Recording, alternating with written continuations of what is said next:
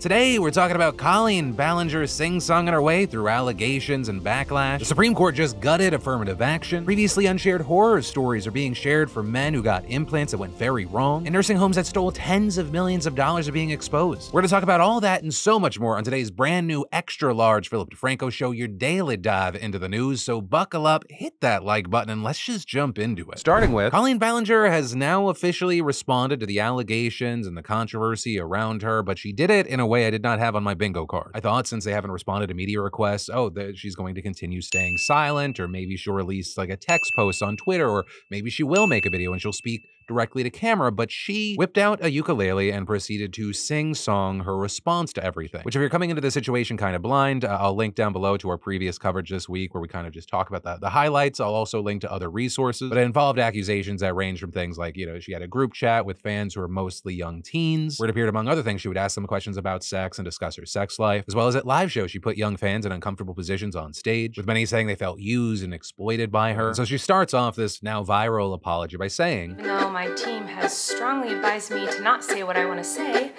I recently realized that they never said that I couldn't sing what I want to say." And in the hook of this song, which, I'll link to this down below, you can watch it and consume it all, but I'll save you time here. She essentially equated all the allegations to a toxic gossip train of misinformation and manipulation, claiming some of the things said about her were not true, though not really diving into any specifics on what was false. So she did address the relationships that she nurtured with young fans. "Many years ago, I used to message my fans, but not in a creepy way like a lot of you are trying to suggest. It was more of a loser kind of way, where I was just trying to be besties with everybody. It's kind of like when you go to like a family gathering, and there's a weird aunt there who keeps coming up to you and going like, 'Hey girl, what's the tea?' And you're like, ugh." Acknowledging that it was weird how she would overshare with fans in the group chat, but also saying she didn't understand the boundaries between fan and friend, and adding, "I haven't done that for years, you see, because I changed my behavior and I took accountability." She then went on to discuss Miranda Sings, saying that the character and her content were always rated as PG-13, that it's on her website. So with that, saying it was left to the discretion of parents as to whether or not their kids should watch Miranda or attend live shows. Regarding live shows, she addressed a clip from one show where a teen fan went on stage to do a yoga bit, but then Miranda spread the fan's legs open and played a fart noise. With that fan, as we talked about in the other video, saying she practically felt naked on stage because her outfit didn't have full coverage, so she was worried about what people could see of her body. When addressing this, Colleen just simply said, "I'm not a predator, even though a lot of you think so, because 5 years ago I made a fart joke." And with that, also saying that, of course, she's made mistakes and bad jokes, and she's upset some fans feel betrayed, but she never had bad intentions. And that video was received as you might imagine it was received. I mean, there was some support. The video has 48,000 likes, but it has been widely disliked, with, as of recording, 323,000 dislikes on that video. And obviously, none of that takes into account the other massive reactions on other social media platforms where these videos are getting tens of millions of views. And there was a whole range of reasons. You had people saying they were disappointed, disturbed, disgusted, confused, with people saying, with how serious this feels, it's weird to respond with kind of a quirky musical moment. People saying the song is embarrassing and it minimizes the allegations and experiences of these people. Also, Adam McIntyre, a fan from the group chat who had levied a lot of the accusations, saying the video showed exactly the type of evil woman she is, and saying everyone meet the real Colleen Ballinger. Some also pointing to specific moments in the video, like the yoga bit fart joke, arguing that the way that she addressed this minimized the discomfort that fan felt while exposed on stage. And so we've seen tons of people saying this will go down as the worst YouTube apology video ever, though it's not really an apology video. To me, when I watched this, it felt more like someone that was saying like, fuck this whole situation and fuck people that are a part of it. Especially when you look at moments where she's sing-songing that people don't actually care about the truth, and also ending the video. "What do I know? Fuck me, right?"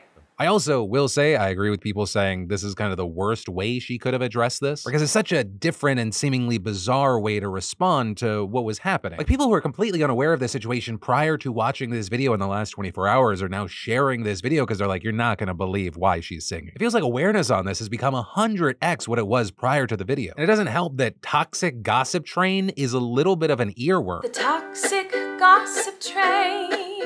Like, it's a little bit stuck in my head, which would be great for a regular song, but not when it makes you think about the allegations against you. Like, this would be the SNL cold open if the writer's strike wasn't happening. But that said, as far as what happens from here, we're gonna have to wait and see. And in the meantime, I'd love to know your thoughts in those comments down below. And then this story's so awkward. So this guy, Michael, he moves into a new apartment in San Francisco last year. He meets his neighbor, a Hindu priest named Jeff. And Jeff tells Michael about a relief organization that he volunteers for that provides food, clothing, and other supplies to poor people in Bangladesh. And so Mike's like, that sounds cool. Let me donate donate some money, and he gives $150 to Jeff's GoFundMe. But shortly afterward, his credit card company flags a suspiciously large amount of $15,000. Yeah, he donated with a typo, so he frantically calls GoFundMe and they promise, hey, you're gonna get a refund. But it's gonna take 3 to 7 business days, and until then, his absurdly large donation is gonna remain top of the fundraising page. So he's like, shit, I gotta call Jeff and explain the whole situation, but before he can even do that, the Facebook messages start pouring in. He's got the charity's program manager in Bangladesh just floored at this generosity, thanking him profusely. Also sending him picture after picture, literally hundreds of them, of poor, hungry children thanking him by name, literally holding signs reading Michael. Right? Understand, they have never gotten a donation this big before, and they can hardly believe his kindness. And so, of course, you got Michael back in front of his computer in San Francisco just feeling awful about this news that he's got to break. And so once the refund goes through and all that money is all of a sudden not in the hands of Bangladeshis, he ups his original donation to $1,500 instead. But here is the not in any way awkward and awesome end to this story. He tells this incredibly awkward story on Reddit, and it goes viral, and in the span of just a few weeks, people donate more than $120,000 to the GoFundMe. And that is where the story ends. It's the one good one you get. I know some of you have watched this show for years. You were expecting another twist. No, that's it. Enjoy this feeling while it lasts. And then these nursing home owners stole $83 million and they let their patients die. That's what Attorney General Letitia James said of 4 different nursing homes across the state of New York. Right, let's break it down, because yesterday James filed a lawsuit accusing Centers Healthcare and its owners of stealing Medicaid, Medicare, and other funding meant for patient care. With the specific nursing homes in question all owned and operated by Centers Healthcare, and they're located in Queens, the Bronx, Westchester, and Buffalo. And according to the suit, owners Kenneth Rosenberg and Daryl Hagler, along with others, constructed an elaborate network of companies and fake contracts to pocket $83 million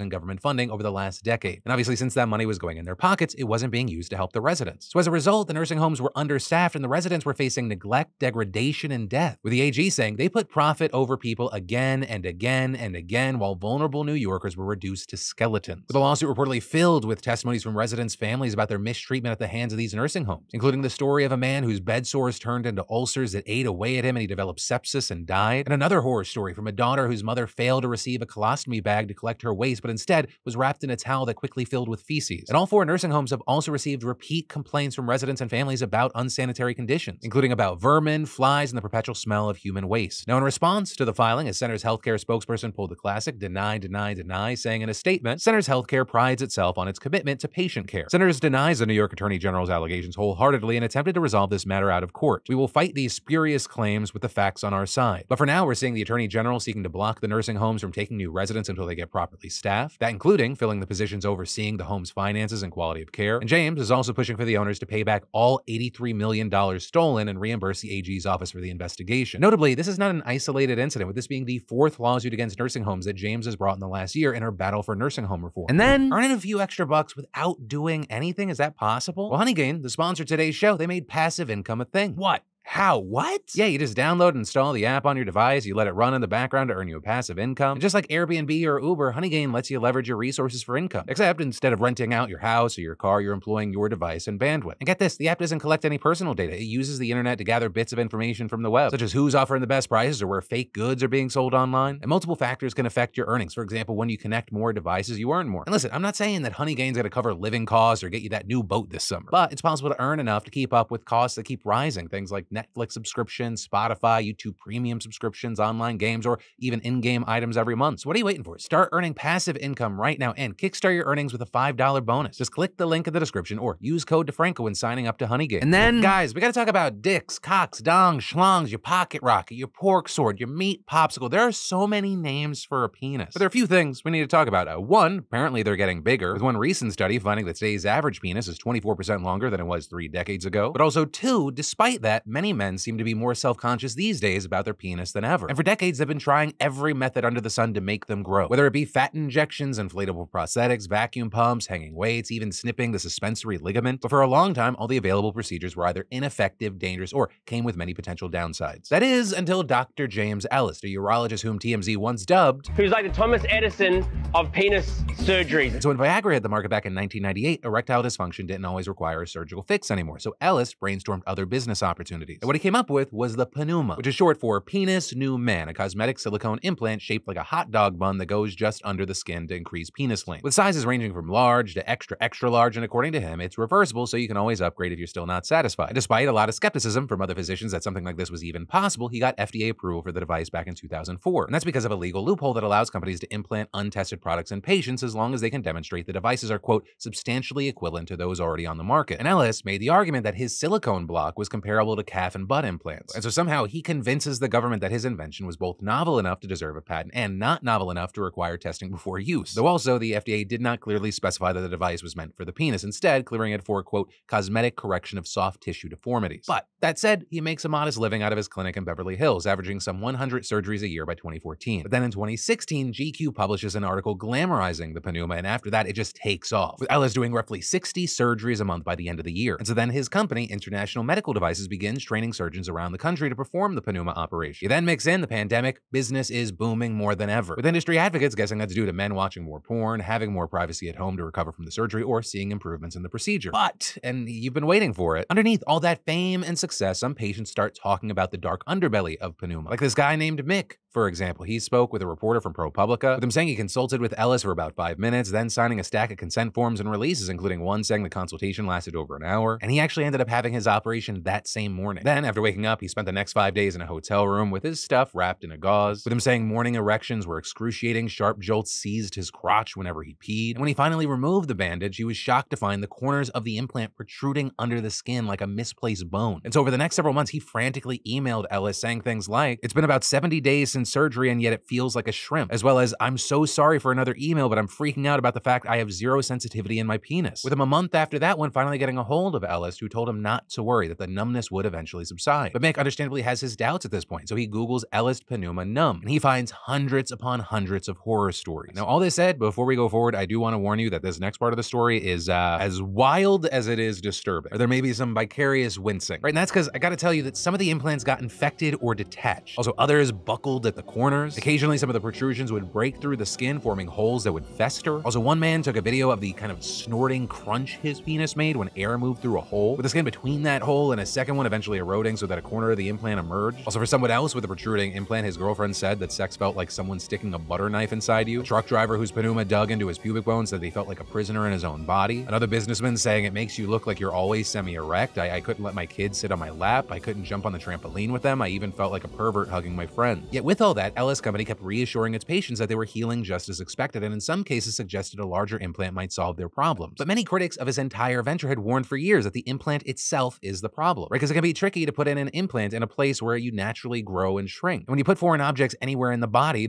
reacts by enveloping it in tissue. But in that specific place, it can distort shape and mobility. And then even if you get the Penuma removed, as many have discovered, it may contract to seal up the space left behind. And so unsurprisingly, there's this whole cottage industry that's blown up of plastic surgeons making a living just treating the victims of penile implants gone wrong. And one of the most wild things here is that most of these men actually had at least an average-sized penis before their surgery. But because of the cultural or psychological reasons, they felt self-conscious, and people like Ellis preyed on that feeling. Which, in case you're wondering, research points to the average penis being 3.6 inches long when flaccid and 5.2 inches when erect. Right, which makes it extra crazy because remember Mick? Mick reportedly was 6.5 inches before the procedure, but then after getting the implant removed, he lost a full inch. And although luckily most of his sensation has now returned, it came at the cost of 3 years of depression, anger, and half his life savings down the drain. And so that's why with this whole situation, there are now several lawsuits pending against Ellis Company. But he's also successfully fought off malpractice and product liability suits ever since the 1990s. And in his defense, Ellis argues that most of his patients leave satisfied, saying what we're seeing is a minority of people who fail to follow post-op instructions, and claiming that the Penuma has vastly improved since the early days. Which I'll just say, hey guys, if you are someone who suffers with anxiety about your penis, please, I just recommend you go to a therapist before you go to a urologist. Social media and society in general got people fucked up. Just be careful out there, because I mean, just covering this story makes me feel like I got traumatized, and I'm not even one of the poor bastards that had to deal with just everything going wrong. And then, Hollywood isn't the only place dealing with labor issues in film and TV production right now, with a new report from the Los Angeles Times highlighting a plethora of issues workers in South Korea are facing, some of which are being underscored by the writer's strike here, because as that strike continues, it's prompted Netflix to turn to South Korea to keep content churning while productions are stalled stateside. And Netflix's choice to invest in South Korean content over the last few years has apparently not helped overall working conditions. First off, we'll start with Squid Game. Because that's a show that basically everyone knows about because it was such a mega hit, becoming Netflix's most watched show, making history, getting multiple Emmy wins, which would make you think the people who made that show, they gotta be raking in that cash. Especially since that show alone reportedly increased Netflix's value by $900 million. But actually, according to the LA Times, the writer and director of that show had to forfeit IP rights in his contract, so he got absolutely no residuals. So he got paid, but he claims it was just enough to put food on the table, which is also kind of unsurprising as residuals are a major bargaining point for writers here amid the strike. And in South Korea, a lot of the creatives feel the same and are now questioning Netflix's practices, thinking that no one should have to accept a deal without residuals. Or because even though Squid Game prompted a wave of creators from the country pitching to Netflix, they have also slowly started to question how sustainable working for the company is, with one writer telling the Times, "At first, it was exciting to think that people all around the world would be able to watch my show, but now I'm thinking, so what? I'm not getting anything out of it." And production workers also have massive issues of their own, with the Times adding that many crew members argue that exploitative labor practices have quietly driven Netflix's South Korean content boom, because when making shows in South Korea, Netflix outsources production to local partners in the country. With that, a spokesperson for Netflix telling the Times that it pays competitive rates to K content creators and its standards meet or exceed Korean law. But also there, several unnamed sources told the outlet that is not quite the case. Because even before Netflix, productions in South Korea were working long and crazy schedules with incredibly fast turnarounds, giving crew barely any money and almost no time to even sleep between shoots. And while there was a tragic suicide of a producer back in 2016 prompting some improvements in working conditions, many workers told the Times that many production companies, including the ones that Netflix outsources to, do not follow those laws. So the Times explaining that companies find ways to skirt the law by sort of changing the definition of what it means to be working, right? For example, some only count working time as the time the camera's rolling, meaning that staffers have done full days of prep and setup that are totally unpaid because those hours don't count. With one producer saying they had a project where they made $3,400 per month while working around 90 to 100 hours a week. With all of this, obviously this is a story about South Korea, but it's also an important thing to look at as an example of why collective bargaining and why effective unions are so incredibly important. And then Eric Goldstein got caught accepting bribes that ended up putting metal and plastic in kids' lunches. Because the thing with Eric is he was a senior official in the New York Department of Education, with him specifically in charge of the food service for New York City schools, and the owners of Sama Food Group took advantage of Goldstein's position. The food that Sama was providing had some problems, namely foreign objects in the chicken tender. Specifically, students and staff found pieces of bones, plastic, and even metal in the chicken. When a school staff member choked on a bone in a supposedly boneless tender, Soma's chicken was pulled from the menu. However, one big paycheck to Goldstein later, and they were back. And it turns out that the same time that Soma was founded, the three owners also started another company, Range Meats, with Goldstein, who notably had a 20% share in the company that was kept secret. And according to prosecutors, the quid pro quo agreement went like this. Goldstein promoted Soma's interests and made sure that the Department of Education purchased from them, and then Soma's owners would invest in Range Meats and pay Goldstein thousands of dollars. With all this leading to a weeks-long trial and the jury coming back yesterday convicting Goldstein of conspiracy, extortion, wire fraud, and taking bribes, all of which could land this guy in prison for up to 20 years. And he's not the only one. The other three men were also convicted of conspiracy, wire fraud, and bribery. And the U.S. Attorney for the Eastern District of New York calling all this a textbook example of choosing greed over the needs of our schools and the well-being of our children. Adding today's verdict demonstrates the consequences of corruptly placing personal profit over the public interest. So the situation is not completely over because Goldstein's attorneys say they plan on appealing the verdict if the judge doesn't acquit him. And then, you beautiful bastards have heard me say this before, but sometimes doing the news, it raises my cortisol levels. And few things actually help me unwind after the show like a solid cup of tea. High-quality teas not only benefit my physical health, but the ritual of preparation and consumption helps my mental state as well. And that's where today's sponsor, Art of Tea, comes in to upgrade my and now your daily routine and overall mood. Art of Tea blends and custom crafts the finest organic teas and botanicals carefully selected directly from growers around the world to help keep my pantry stocked with delicious fresh tea and tea prep essentials. And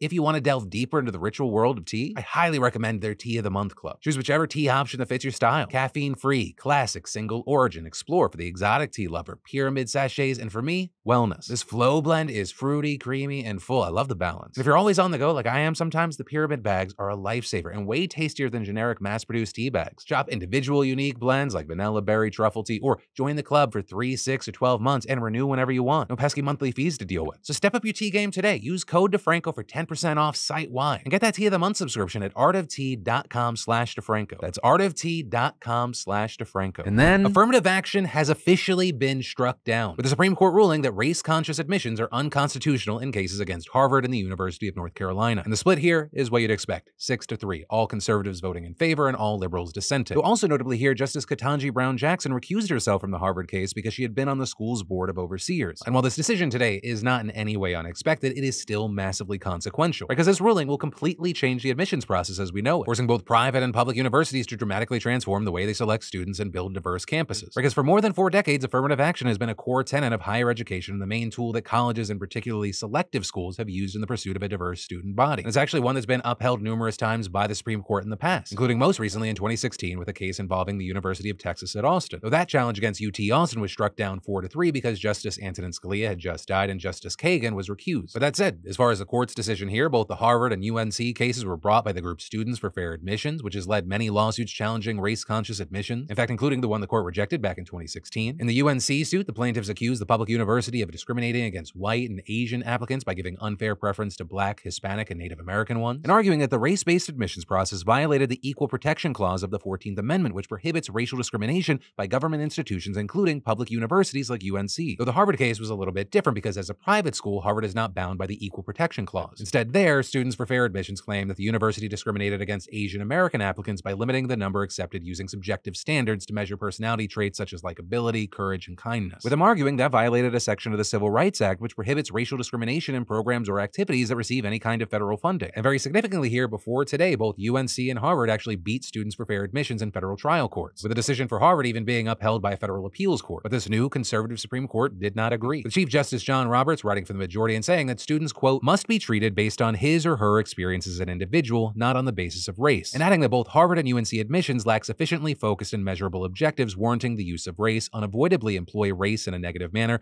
involve racial stereotyping, and lack meaningful endpoints. Now, notably, Roberts did say that the court's decision should not prohibit universities from, quote, considering an applicant's discussion of how race affected his or her life, be it through discrimination, inspiration, or otherwise, but it's also unclear how exactly they would do that. I mean, even in the dissenting opinion, Justice Sonia Sotomayor wrote that the line seems to imply that universities can consider race in application essays, which he also condemned as nothing but an attempt to put lipstick on a pig. But Roberts also hit back on that in his opinion, writing, despite the dissent's assertion to the contrary, universities may not simply establish through application essays or other means the regime we hold unlawful today. Also, on the note of Sotomayor's dissent, it was scathing, with a justice who has said she is an example of affirmative action working, asserting that the devastating impact of this decision cannot be overstated. And continuing, today, this court stands in the way and rolls back decades of precedent and momentous progress, claiming the decision cements a superficial rule of colorblindness as a constitutional principle in an endemically segregated society where race has always mattered and continues to matter. But they're going on to accuse the majority of further entrenching racial inequality in education and arguing that equal education opportunity is a prerequisite to achieving racial equality in our nation. And with that, specifically pointing out how many leaders in America went to competitive universities because of affirmative action, and adding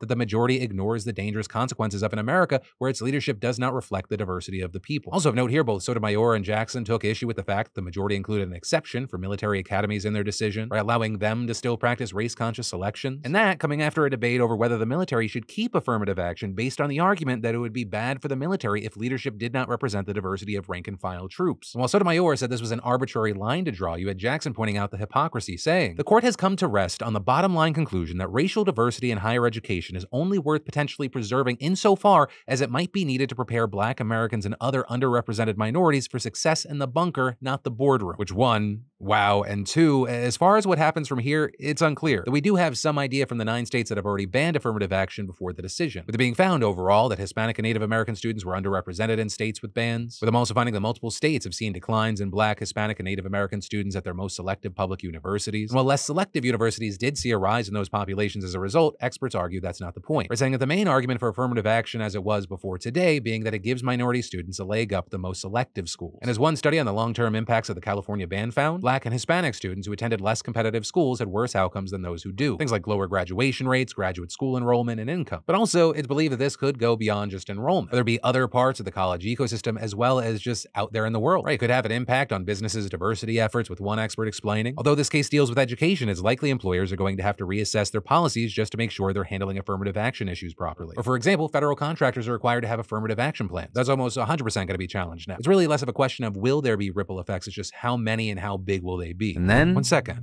can you hear that? Listen to that.